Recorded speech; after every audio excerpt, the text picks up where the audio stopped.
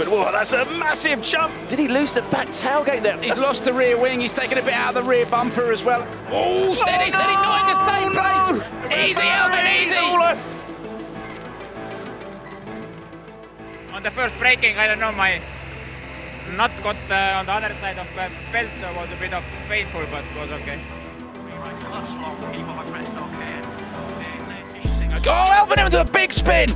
Now, he's in a, that's a full 360. Yeah, just in a fast place, just completely lost the rear, couldn't recover. Luckily he did a 360 and could carry on, so quite lucky to get away with such minimal loss.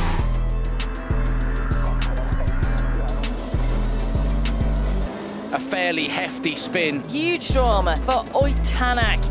Now we switch to Adrian Formeau.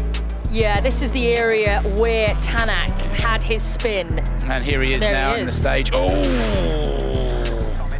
Well, that was a really close call, to be fair. We were in really fast corner, flat, so nearly 180. And he was just at the exit, so I didn't see him before. Well, I'm lucky that he did see me, so he pushed on the way and I can pass him, but yeah, I thought I'm gonna just kick his ass.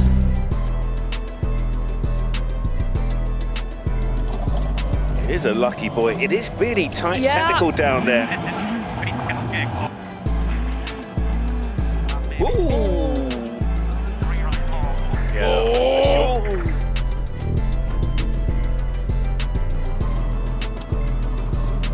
Yeah, he just sweeps the back end right out of the car. Oh, that car's taking a battering in more ways than one then.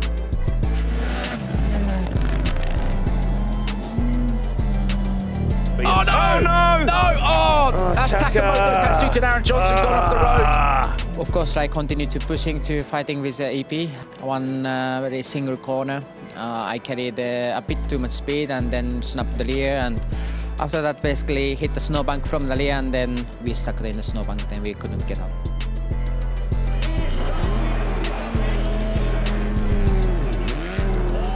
Oliver Solberg, winner of Rally Sweden in the WRC 2 class once again. What a weekend with so much people and atmosphere, and family and friends has been there. You know, it's been amazing. And first race with Skoda Motorsport, winning like this, it's amazing. Just get it across the finish line and get yourself up on that podium, sir. It's done. The job is done. Send it over that final jump. Congratulations, Adrian Formeau. You are a WRC podium finisher. It's been 2 really hard years in the past, so we have never give up. And to be now on the podium on the first time here in Sweden, it was really special. Honestly, I have no word. It's just so nice.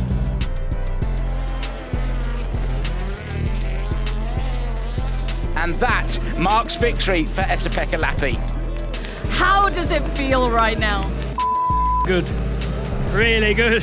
I would like to say a million things, but probably I will forget many of them.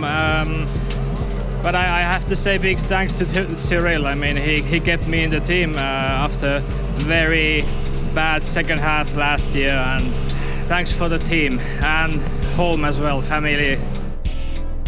34, right sharp, middle, into